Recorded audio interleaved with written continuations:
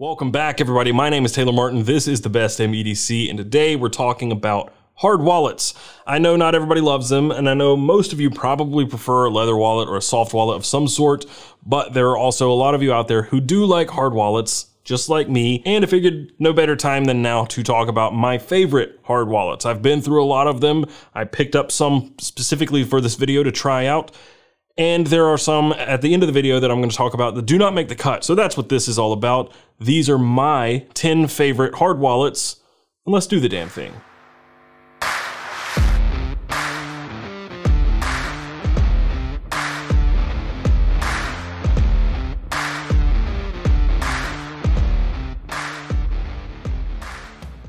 I don't think you can even begin to make a video about hard wallets without including or even considering Ridge Wallet.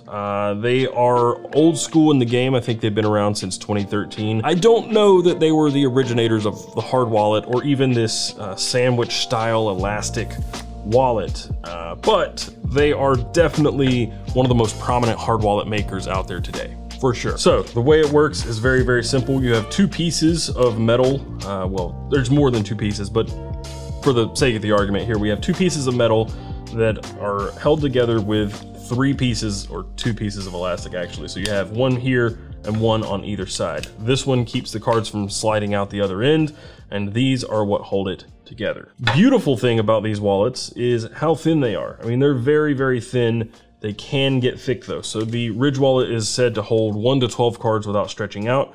They've tapered one side so the card slides in very, very easily, and you can do 1, 2, 3, 4, 5, 6, 7, 8, 9, 10, 11, 12 cards very easily and still have room for cash on the other side. Speaking of cash, I think that's really what Ridge Wallet does the poorest, or the weak point of the Ridge Wallet. There is a way to put a money clip on the Ridge Wallet, and then you also have this little elastic cash strap that holds quartered cash like so. And it works, it's fine, it does the job. It's a place that could be improved upon, and I don't like those money clips because they add to the thickness and don't let this thing fit so slim and tight in your pocket.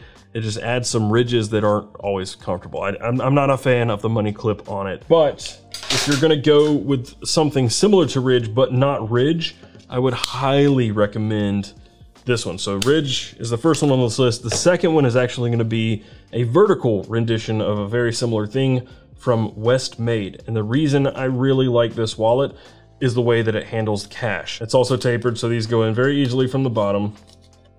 This one's not gonna hold nearly as many cards. I don't know how many it holds. There we go, that's 1, 2, 3, 4, 5, 6, 7 cards.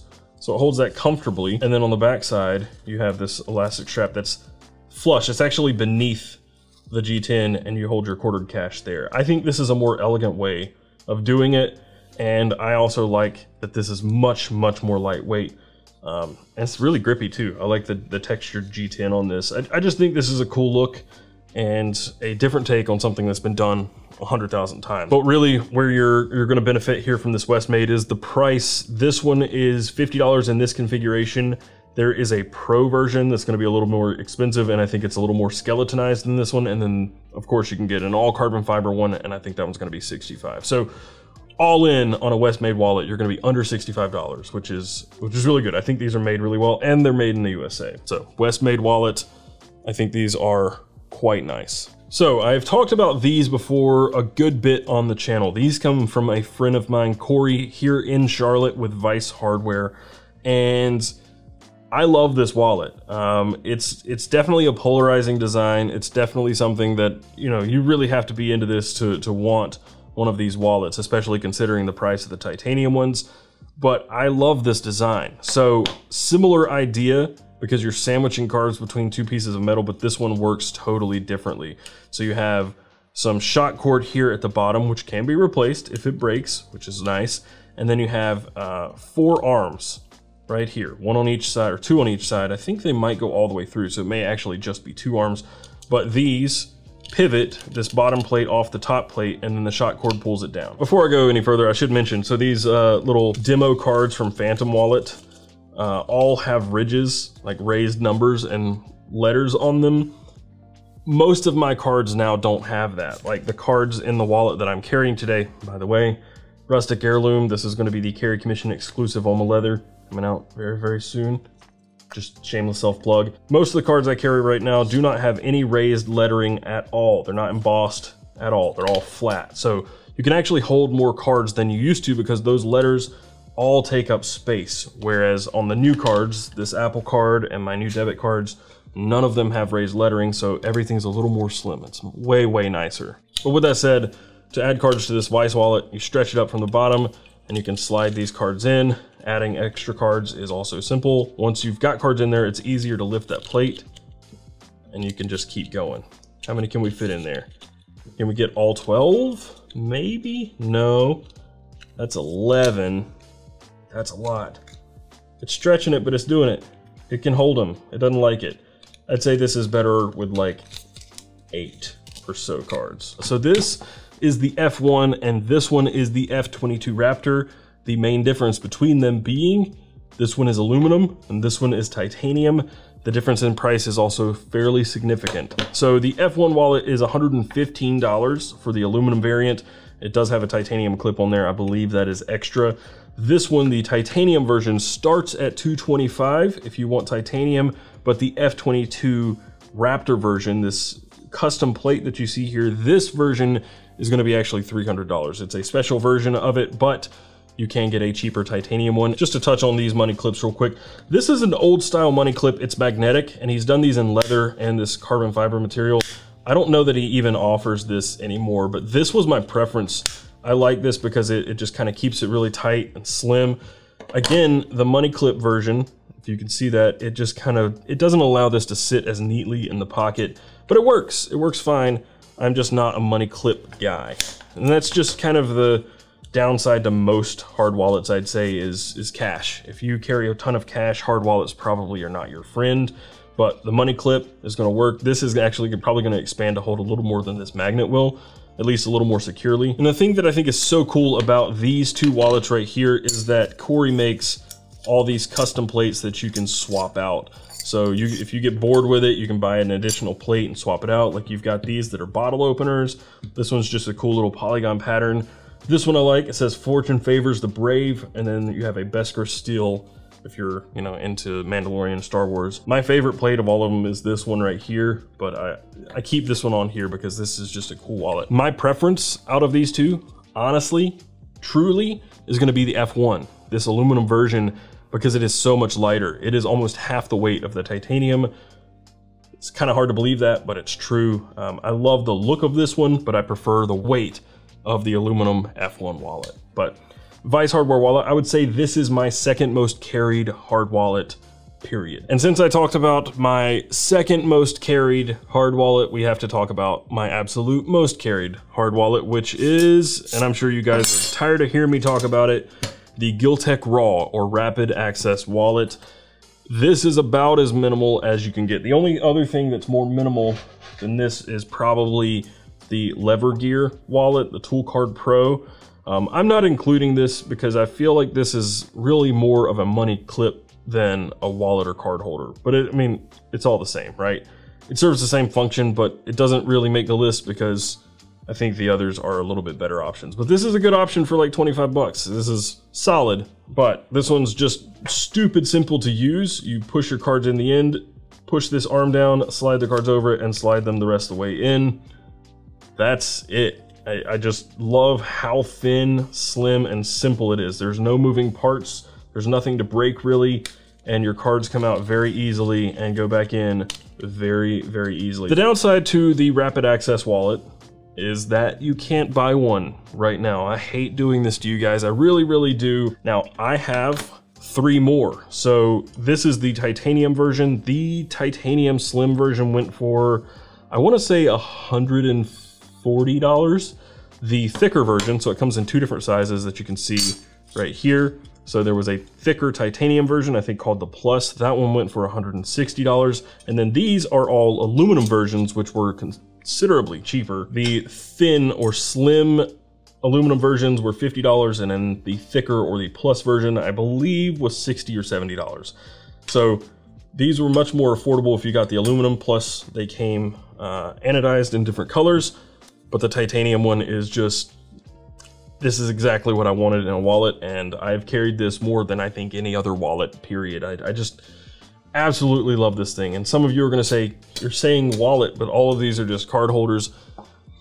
Yeah, wallets are, for the most part, just card holders these days. But I know more people who carry slim, minimalist wallets like this than anything else. So for all intents and purposes, these are wallets now, okay? And this is, without a doubt, my favorite and most carried hard wallet, bar none. If you want something that's almost as minimal as this right here, but you want it to be one available and considerably cheaper, what you're looking for is the Trayvax Summit wallet. So the Summit wallet does not have the armor plate. The armored Summit is the exact same thing with this little armor plate, which they say is RFID blocking. I really don't care or pay attention to RFID, but basically you have a canvas strap, a 1-inch canvas strap that can be adjusted right here. So it cinches down if you need to tighten it. You can loosen it if you have more cards, and then you can put this armor plate over the front, and you have what is effectively the same footprint with a little lanyard loop in a wallet that is $35. So this is steel, so it's not titanium, it's not aluminum, it's steel.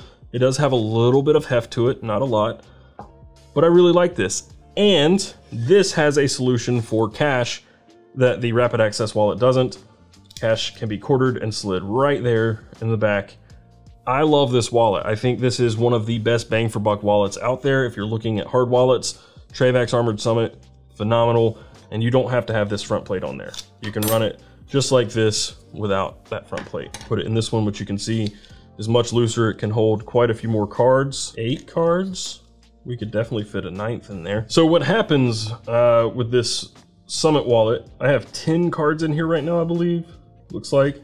I have 2 more that you could fit in here. It's tight right now, but you can adjust this strap out just a little bit more, and you could fit 12 cards in there. No problem. But what happens when you pass 8 cards, at least with the embossed cards, they sit on top of this little retaining clip that holds 8. So they would slide out the bottom if you're not careful. So that's just something to be aware of. You could definitely carry more if you needed to, but they might not be as secure. The Trayvax Armored Summit, I think, is gonna be I think it's the best bang for buck wallet in this whole list. And it's definitely in the top 3 for me. I love it. So going back to one of these elastic style or sandwich style wallets, we're going back to Vice Hardware, actually, with his other wallet. So he's got the F1, the F22, and then we have what he calls the hatchback or the clam or the clamshell. He's got a few different names for it, but basically same concept. You have 2 pieces of metal held together with some elastic, and it is in a super, super minimal footprint. This is the smallest wallet of all of them here by far, just because it's not even matching the height of the cards, just the width, or you know what I'm saying. Again, this is not something that comes up much for me because I just don't carry cash, but that would work. You could do that. So this one is made right here in Charlotte, North Carolina, and it's 55 bucks. I think this thing is really cool, and it's underrated. I think more people need to know about the Hatchback wallet. It holds plenty of cards. I've got, what, 8 in there right now? I feel like it can keep going. That's 10, 11, 12.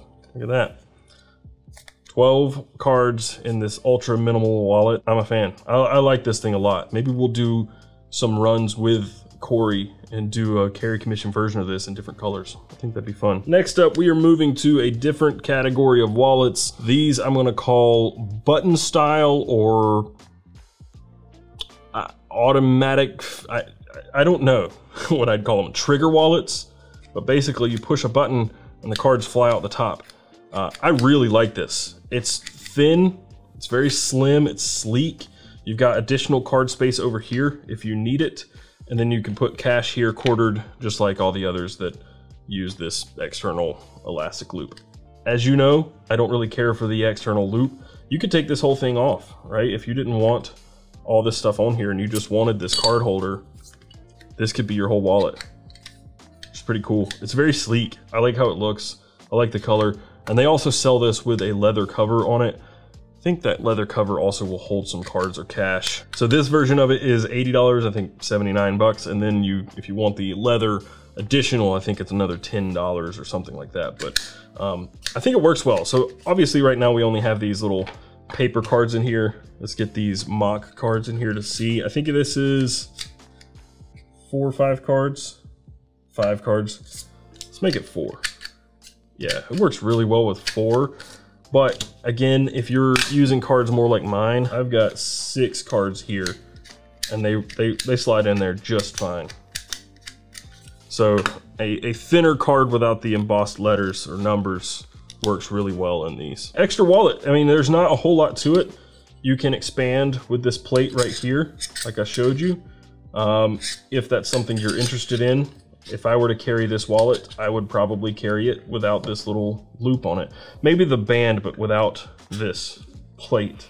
I guess that's an RFID plate, technically. But yeah, it's just meant to be pressed with your pinky. I would say that this is the most ergonomic trigger style wallet of them all. And the last thing I will say about Ekster is they have it's almost like an AirTag by Apple, but they have a thing that you can attach to this so that you can find your wallet if you lose it as well. Okay, more trigger styles.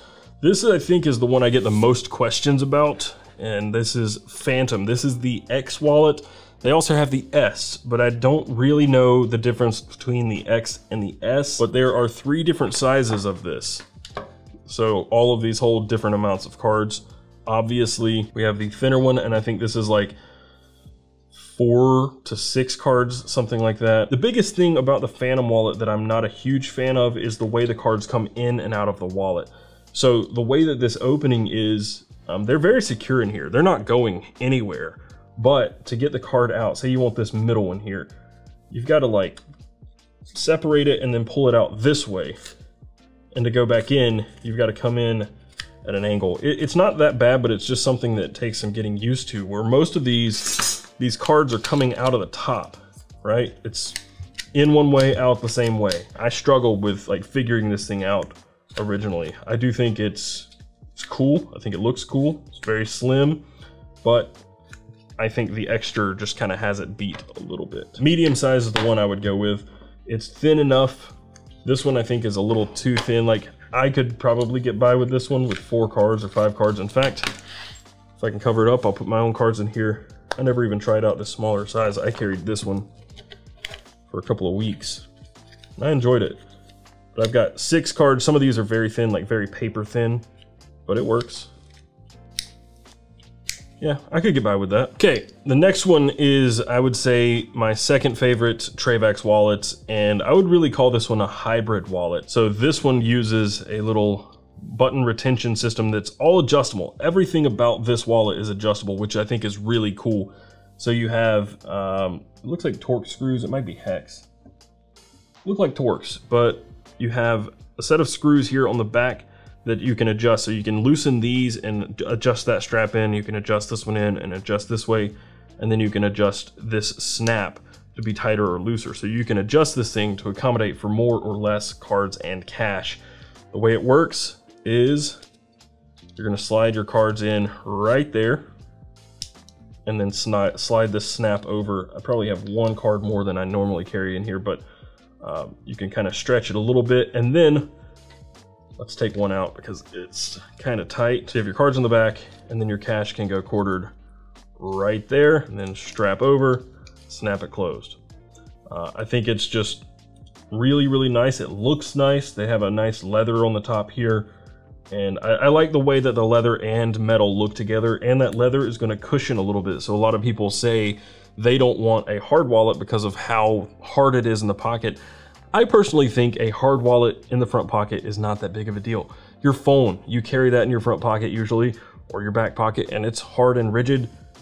It's no different with a wallet. The real trick is just not carrying everything in your wallet. I carry 3 debit cards, my driver's license, and 2 health insurance cards. That's it. That's all I carry with me every day. But the Trayvax Contour wallet, I think this thing just looks great, and it works really well. And just in case you need it, there's a bottle opener right here. I forgot to mention it with the Armored Summit as well. This right here, this armor plate has a bottle opener. The only thing about the Contour that will give some of you pause is the price.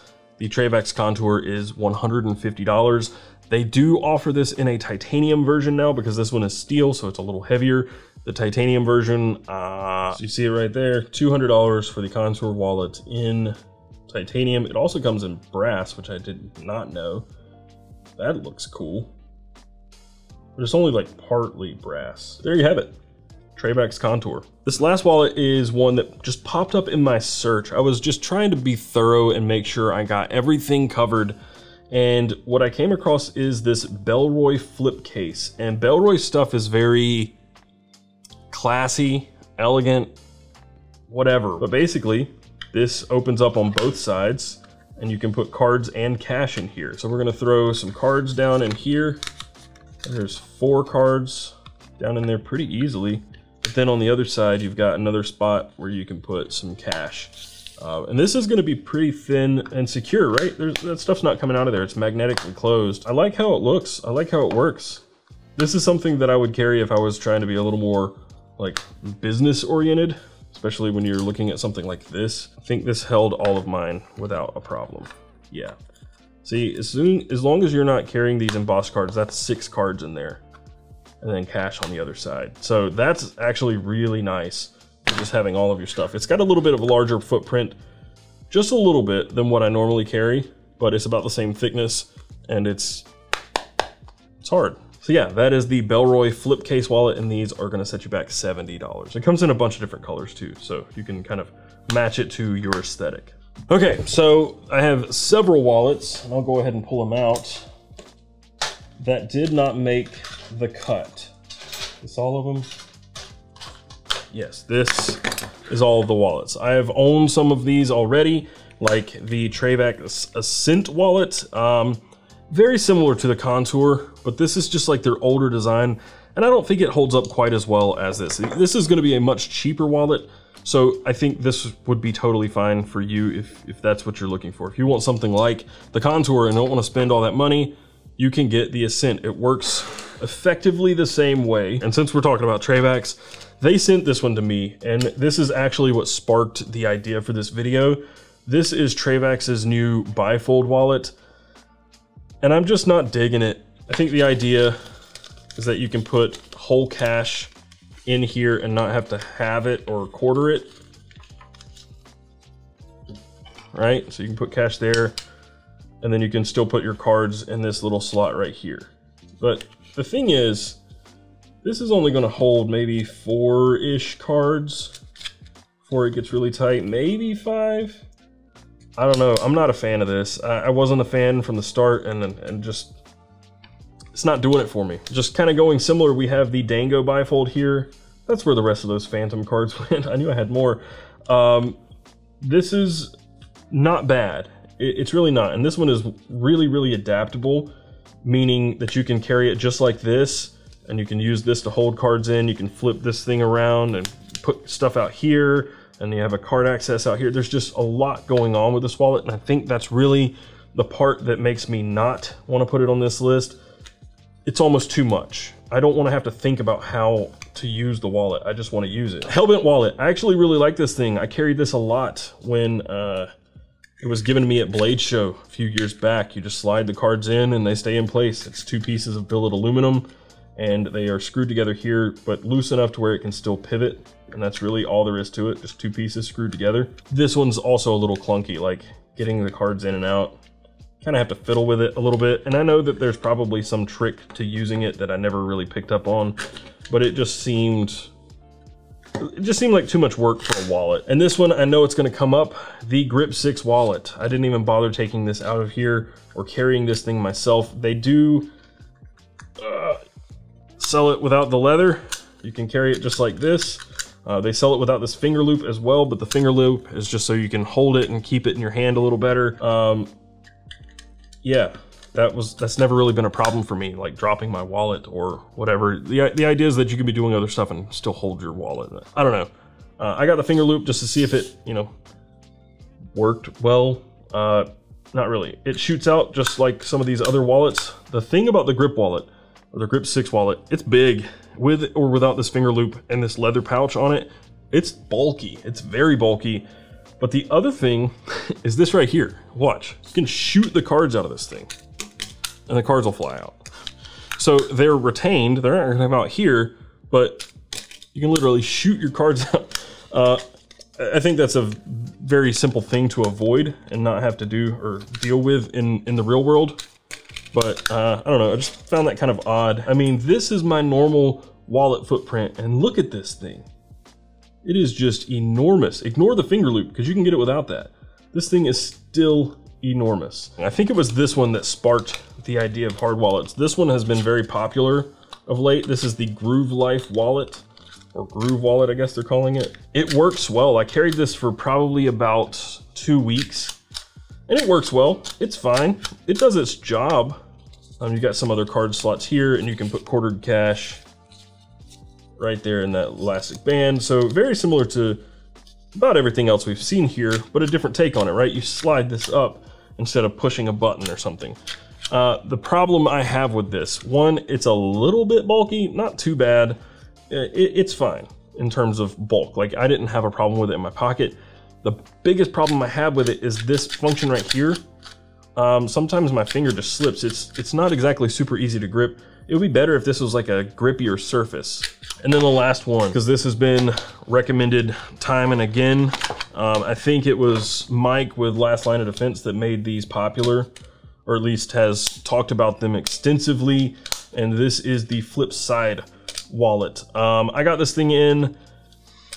It's just not something I would carry in my pocket. It's big.